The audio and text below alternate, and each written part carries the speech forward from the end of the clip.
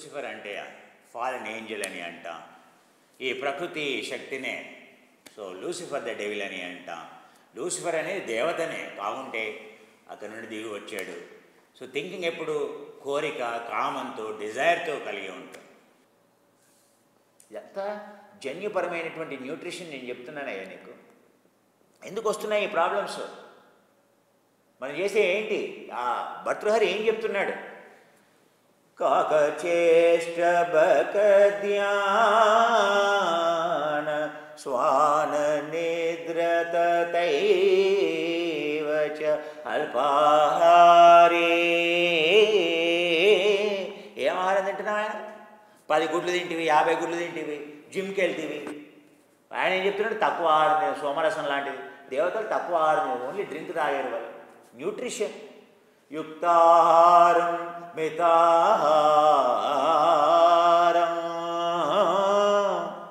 యుక్తాహారం తినమంటున్నాడు. ఆరోగ్యకరమైనటువంటి మితాహారం తక్కువ తినమని చెప్తున్నాడు. అవునా? హైదరాబాద్ బిర్యానీ మొత్తం ఫ్యామిలీ ప్యాక్ ఒకటే తినే. మా ఇంట్లో నలుగురికి మామూలు ప్యాక్ తెచ్చుకుంటే కూడా నలుగురికి అంటే 5గురికి, 5గురం కూడా తినలేవయ్యా. ఎక్కువ తినేవాడిని అసురుడు అంటాం. మేతా అల్పాహారే బ్రహ్మచారే. ఇవన్నీ డిఫెక్ట్స్. అందుకే ఏదైతే భర్తృహరి చెప్పాడో 5 లక్షణాలు ఉండాలి విద్యార్థి కంటే, ఈ 5 లక్షణాలు విద్యార్థికి లేవు. ఇప్పుడు ఎందుకు లేవు? జీన్స్ మిథైలేషన్ లేదు.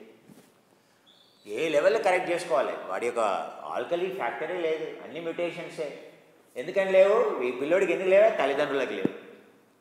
తల్లిదండ్రులు అన్సైంటిఫిక్ లివింగ్, పేరుకి సాఫ్ట్వేర్ జాబులు చేస్తున్నారు, పేరుకి చార్టెడ్ అకౌంటెంట్, పేరుకి పెద్ద పెద్ద కంపెనీల లక్షల రూపాయల ఉద్యోగాలు, కానీ జీవన విధానం తెలియదు.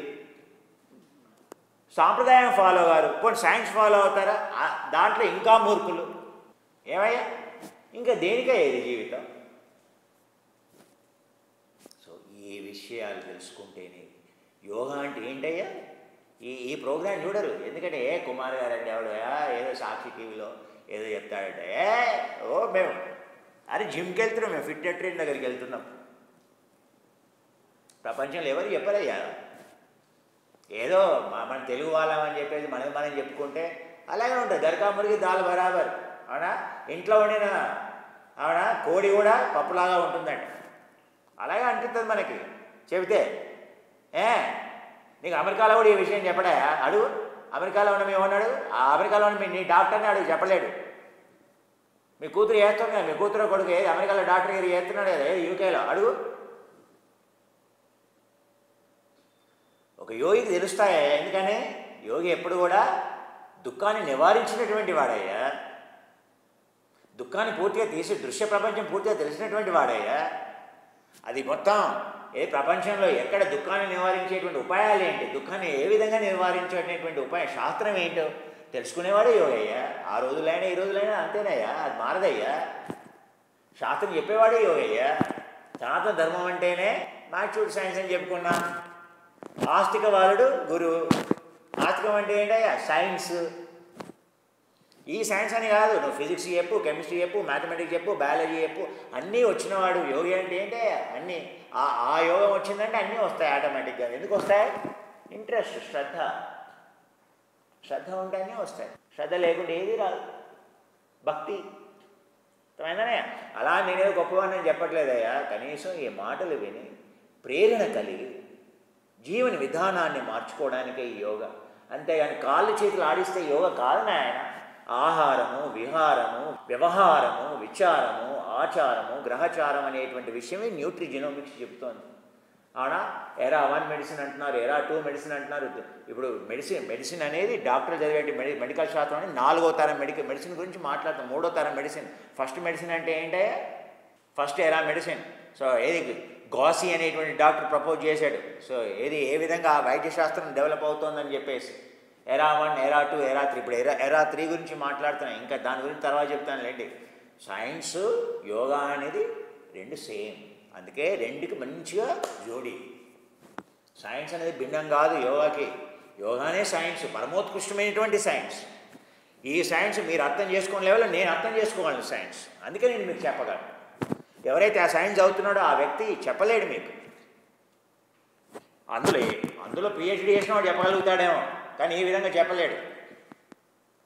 ఎందుకయ్యా? అందుకే యోగా ఏమని చెప్తున్నాను. ఎందుకని?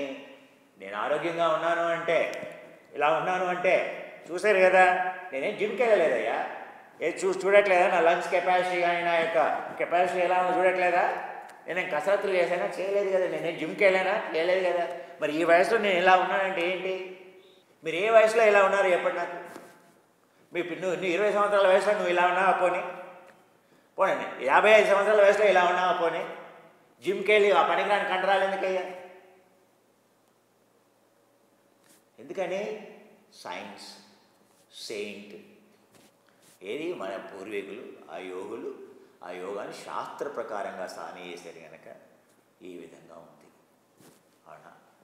సో కుమార్ గారు బాగా చెప్తున్నారు విషయాలు, ఓన్లీ మాట్లాడుతూ ఉంటారు. ఎందుకు చెప్తున్నానే?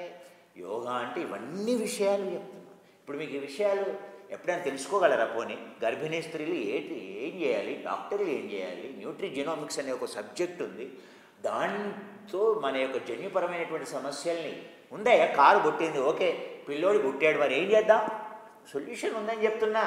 న్యూట్రిషన్, దానికి మార్గం ఉంది. ఆటిజాన్ని కంప్లీట్గా మనం దాని ప్రభావం లేకుండా విని, ఓకే నా వెహికల్ డిఫెక్ట్ ఉంది అయినా నేను వెహికల్ డ్రైవ్ చేయొచ్చు, మెకానిక్ని పక్కన పెట్టుకొని డ్రైవ్ చేయొచ్చు. సో ఆ విధంగా ప్రాబ్లం ఎక్కడుందో తెలుసుకొని దాన్ని మిథైలేషన్ ద్వారా, దాన్ని జన్యుపరమైనటువంటి పోషక పదార్థాల యొక్క సైన్స్ ద్వారా, శాస్త్రం ద్వారా, న్యూట్రిజినోమిక్స్ ద్వారా దాని ప్రతి ప్రాబ్లం, క్యాన్సర్ దగ్గర నుంచి ఏ క్యాన్సర్ అయినా కూడా అగైన్ జన్యుపరమైంది. ఎందుకు వచ్చింది అక్కడ క్యాన్సర్? మిథైలేషన్ లేదు. అన్నిటికీ కారణం ఇప్పుడు ఏం చెప్తుంది? న్యూట్రిషన్, మిథైలేషన్ అని చెప్తుంది.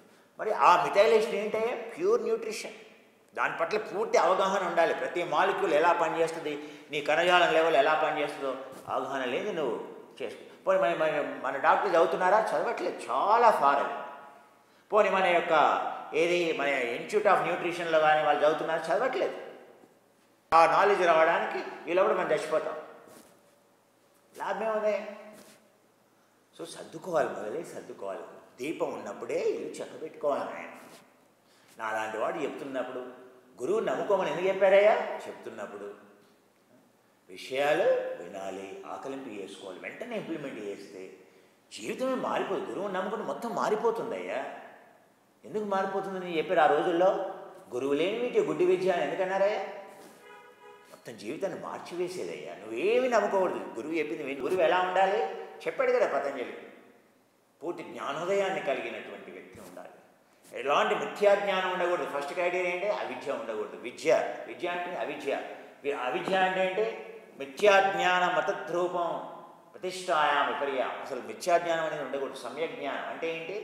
సత్యం. సిద్ధాంత విచారణ చేసి సత్యం ఏంటో, సత్యం మాత్రం వృత్తమదిశ్యం, సత్యం అదిశ్యం.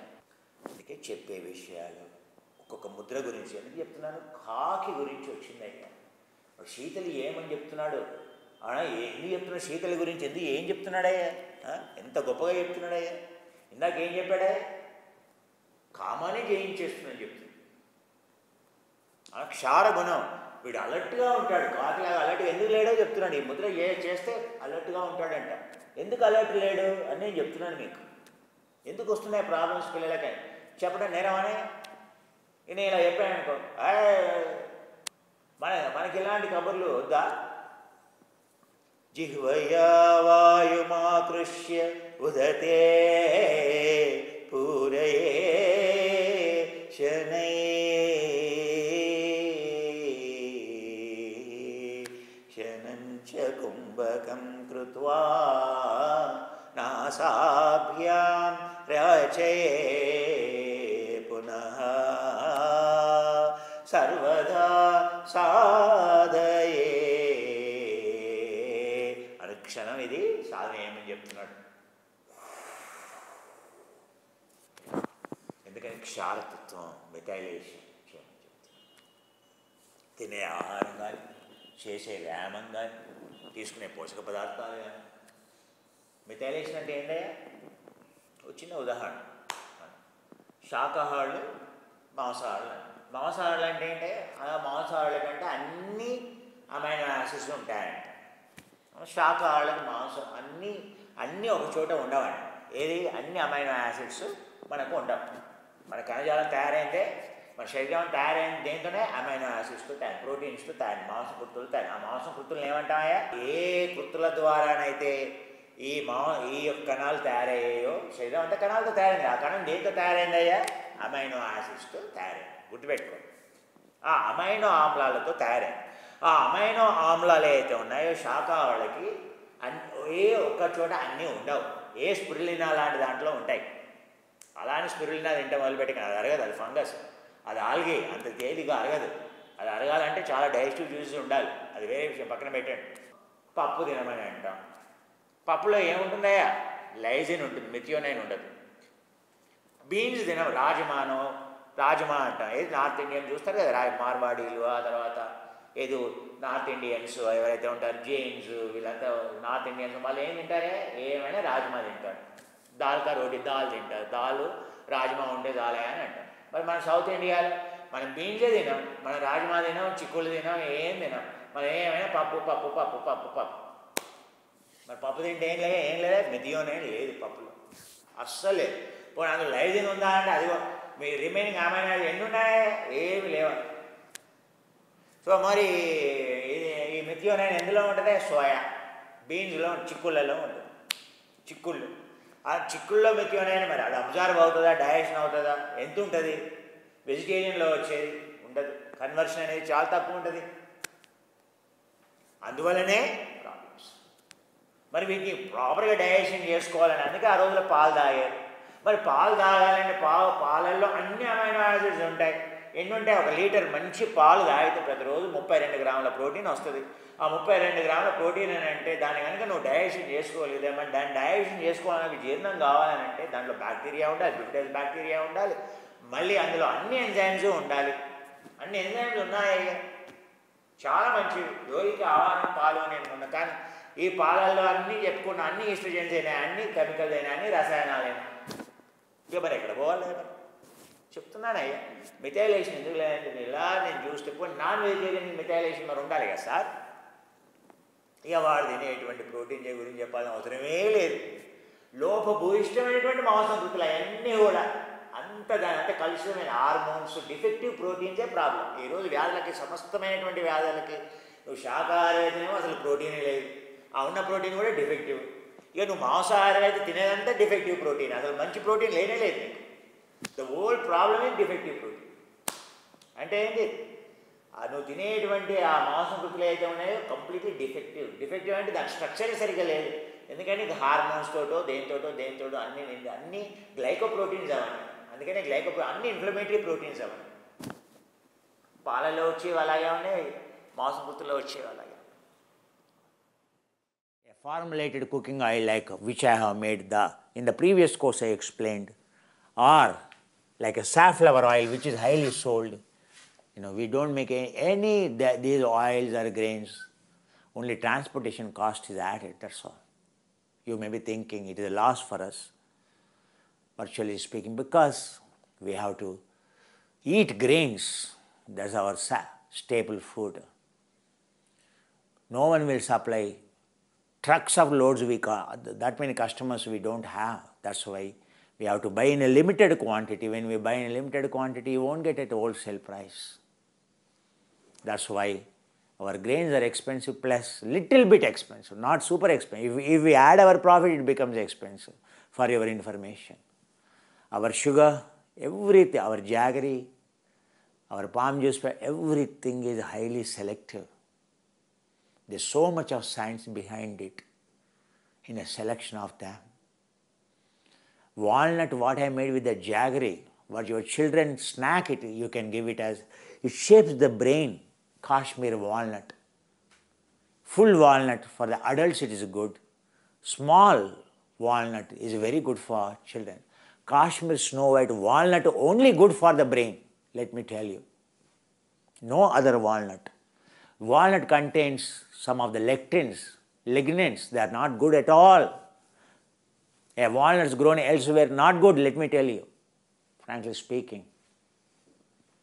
It should have less phytic acid, it should have less leptins, it should have less lectins, less lignin quantity.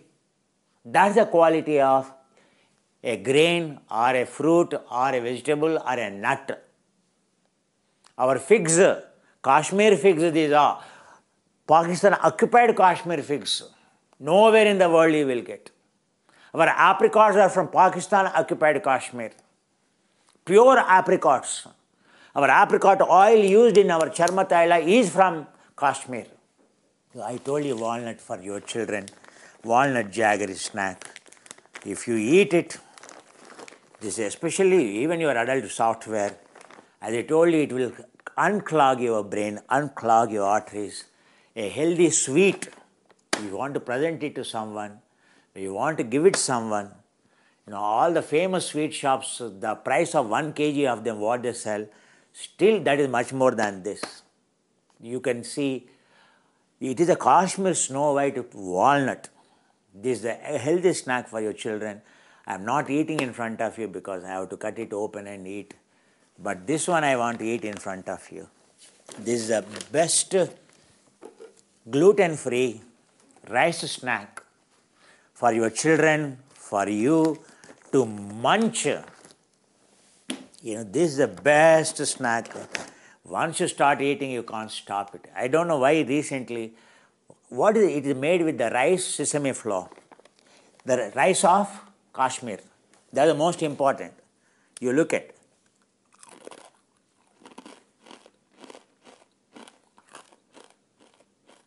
It's not hard at all. It should be soft crunch.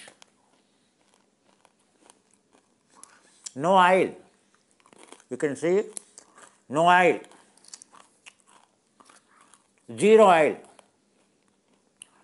It is specially made. It's a formula of our family.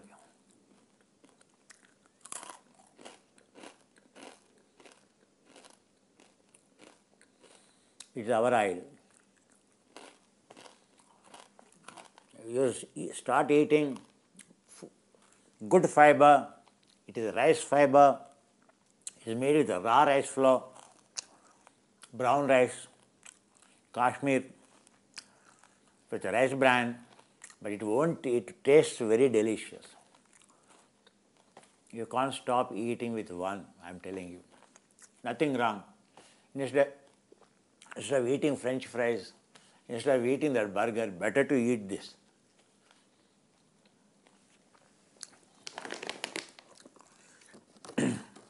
It's very crunchy. If you eat fresh, already.